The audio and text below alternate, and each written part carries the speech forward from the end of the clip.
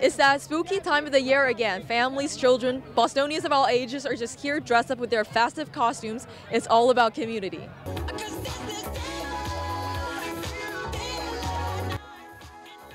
On Friday evening, families gather in Boston Common to celebrate the third annual Falloween Children's Festival.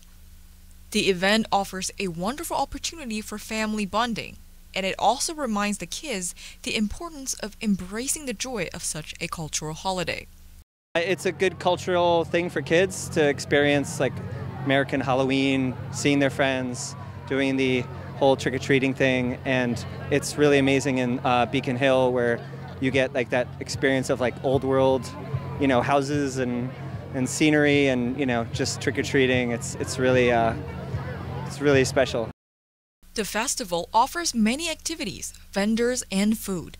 No matter what type of experience you're looking for, you can always find your place in this community. A community much needed for everyone during this time of turmoil. We need to create a community. That's what helps us get out of the problems that are happening in the world. And so this is the kind of event that creates a community and makes Boston a great place to live. With the conflicts and violence rising around the world, Friday's event shows people that there are still places that are safe.